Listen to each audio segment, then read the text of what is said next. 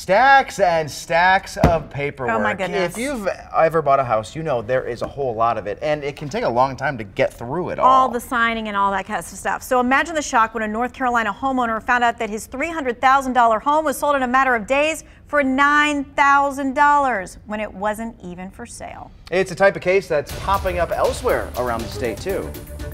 In this subdivision, there are no sale signs in sight. There were some guys at my house yesterday. But homes around here have been selling. They fraudulently saying that they bought my house without the owners even knowing. They changed the lock, and they also were working on 2 other houses. When we went to 2 of the homes now being investigated by police, no one came to the door.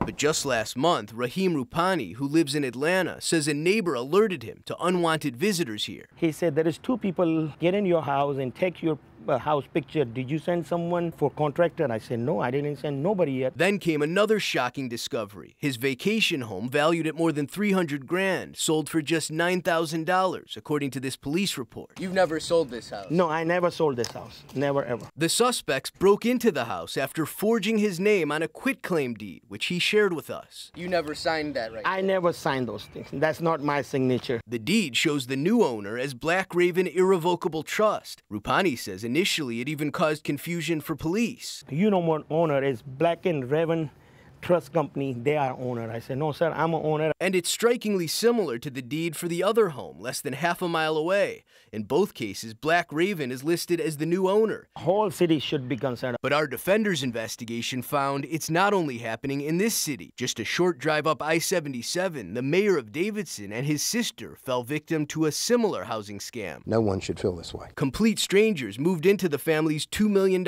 estate. I felt so violated. According to court documents, Termaine Thorne and Takia Barber are members of the Moorish Nation, a fringe organization that doesn't abide by local, state, or federal laws. Police say the pair got a fake deed, moved themselves in, and refused to leave. Everything was in disarray. Attorney Mark Gott says it can be a hardship for the real homeowner to undo the damage. After I record a bogus deed, the burden then transfers to the homeowner to try and prove that it's bogus. Rupani says police suspect whoever targeted his house may have planned to defraud a future renter too. Give them for rent to get the security deposit. So for now, he's armed with proof to show this is a real deed, I have it. Who truly owns the house.